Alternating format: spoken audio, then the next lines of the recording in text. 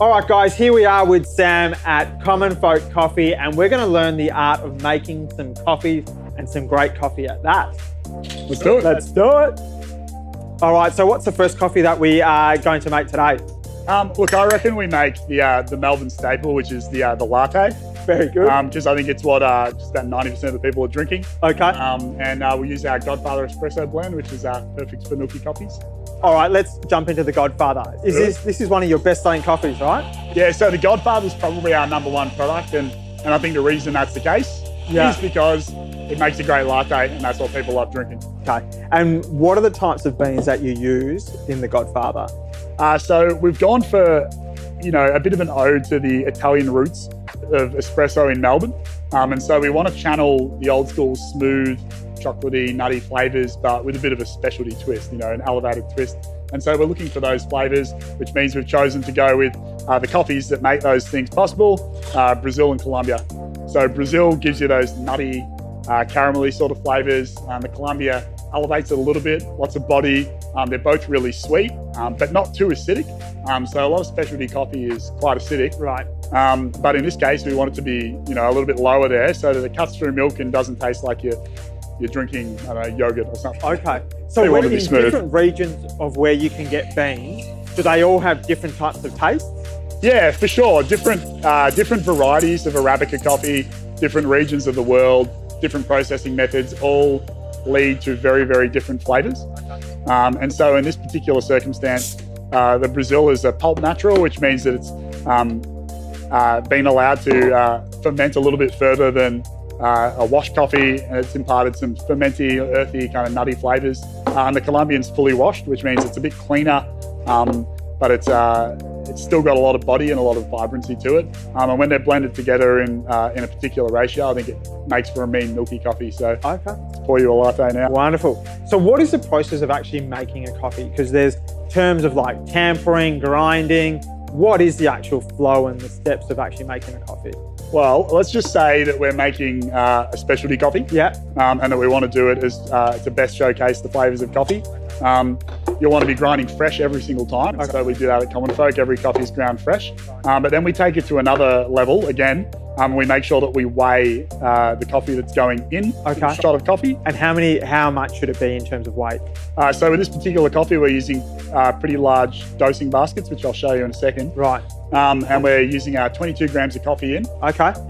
Which goes into here. Yeah. Into the basket. And then we want to make sure that it's really lovely and even. Okay. And then we'll use the tamper to tamp the coffee down so that it's flat. Yeah.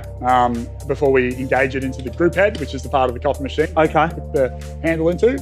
And then we weigh it again, the liquid coming out. Yeah. And so in this particular case, our ratio is 1 to 2. So the 22 grams of coffee in wants to yield 44 grams of liquid. Okay. So, and then we can make 2 lattes. And look at the artwork on this, absolutely stunning. Yep, and that's all about the milk. And so really? We use like a great local Jersey milk. Okay. And when you're steaming the milk, the trick is to not actually overstretch. A lot of people think— What does that mean, overstretch? So that lovely foamy microfoam texture that you get on top of your latte or your flat white, right? That comes from putting, I guess, passing steam, which comes out of the steam head, through the cold milk, right? And it also can expand the milk, and the trick is to not overstretch the milk and not to incorporate too much aeration, because when you think about a latte, probably only the tiny top is actually stretched, but if you're steaming milk and it's foaming out the top, you're not going to have a nice consistency of bubble, and it's not going to be nice and creamy when you drink the coffee. And so you want to heat it up only to about 60-ish degrees. I like it, on the warmer side, because if you overheat it, you basically end up drinking bechamel sauce, which I don't think anyone wants to do in coffee. And it best showcases the beautiful beans that the farmers have obviously invested a lot of time and energy into, as well as the roaster and the barista.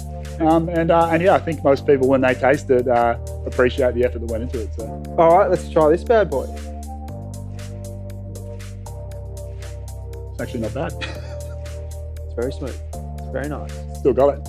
Still got it, yeah. And so we're doing a range of coffees today? Yeah, let's pull some espressos. I might do I'll do a little espresso, and then I might do maybe a short macchiato. Yeah, done. And you've got some flavor saver. Oh yeah, on the always. On the mo. Yeah. No, that's right. There we go. Just for later on. So what are the difference between a latte, a cappuccino? Are there various differences? I'm going to let you in on a little bit of an industry secret. Right. That you can't tell anybody, except for all the viewers. Although you could argue that a cappuccino probably should have more foam on it, right, traditionally. And of course in Melbourne, we like to douse it with a whole heap of chocolate. Yeah. It's pretty tasty. Chocolate and coffee go well together, I'm not going to lie. Yeah. There's very, very little difference between a latte, a cappuccino, and a flat white. In fact, at Commonfolk, we're only using ceramics because we think that's the best way to try coffee. And you'll find that there's actually no difference at all between our lattes and our flat whites. They're basically the same drink. Oh, right, okay. And so traditionally, maybe a latte was in a glass, but that's really the only difference. We still have customers who think that when they order a cappuccino, we press a cappuccino button on the machine. Right. But our machines are as advanced as the internals are in terms of making sure that the temperature and the pressure is really, really on point. The actual interface is even more basic than some old machines. So we're pulling the same shot every single time because contrary to popular belief, it's actually consistency that makes your cappuccino taste just as delicious as your dining partner's latte, rather than the fact that the two drinks are uniquely different. Okay. And is there a big focus on the type of coffee machine that you buy? Yeah, for sure. I think in specialty coffee, which is the area of coffee that we like to operate in, which is focused on really showcasing the unique quality and taste and sensory experience of the bean. We think that equipment's really important. You don't want to be working with poor equipment. So okay, a little espresso for you. Oh, very nice. Okay. And so we'll be working with machines that are multi-boiler, which means that they have a separate boiler for extracting the coffee and pushing water through the group head, and a separate one for the steam, so that if you're steaming a lot of milk, it's not impacting the way that the coffee is going to taste when it's being extracted, because there's a consistency there. All right, very cool. Now, macchiato. So this is a macchiato, and this is an espresso. Yep. All right, and within the three, will they all taste different, or? Yeah, very much so. So, and this is almost a spectrum of coffees. Probably the other one you could add in would be a long black, which is an espresso diluted with hot water. Yeah. But you've got straight black coffee, just the pure extraction. It'll be pretty intense. Quite strong in flavour. But interestingly enough, that shot is exactly the same shots we've used for the other coffees. We've just diluted them with milk. The macchiato is a very tiny amount of milk, and the latte is a lot of milk. Okay. Yeah, and so it's three ingredients. Water, coffee, milk. Yeah. Ooh, that's going to get me through the day. Oh yeah. Now, we are here in the beautiful Mornington. We're actually in your training centre right now. You've got a roasting part. What are the different types of services that you offer here? So I guess we're a bit of a, talk about vertical integration, where there's a business that does a little bit of everything in their supply chain. That's basically us. So it was all about great coffee initially. I'm an addict. Yeah. And so that kind of really pushed me into the industry with a lot of passion and excitement, because I basically wanted to be drinking the best coffees in the world myself. Right. But I also wanted to be able to control the process in a bit more detail. And so we work with farming partners and producing partners in coffee producing countries of the world to develop lots that we want to purchase, and then we import them into our roastery. And then we roast that coffee so that we can showcase it in really one of three ways: either on our own brew bars in our cafes, right, like we're doing here, or to the retail user who can buy our coffee and then put it through their machine at home. And then the major part of our business, which is to then work with and support restaurants and cafes who want to actually use a really great, ethically sourced, delicious coffee on their bars. And that's why the training centre's here, so that when their staff are kind of being onboarded to do things the Commonfolk way, they can see it in person on our gear. Okay. And hey, we even let the general public come in here as well and book a barista course so that they know how to produce Commonfolk coffee the Commonfolk way on their machine at home. So. All right. And so you actually go overseas to actually source the beans? Yep. Okay. Yeah, so we'll travel to any of our major partner farms as often as we can. We think that in like any relationship you have with anyone, I think like actually knowing the person's super, super key. And so We invest a lot of time and energy into the actual relationship with our farmers so that they understand who we are and we understand who they are. Yeah. Because not all coffee is created equal, and a different producing group and a different farmer might have very, very different needs to somebody else on the other side of the globe.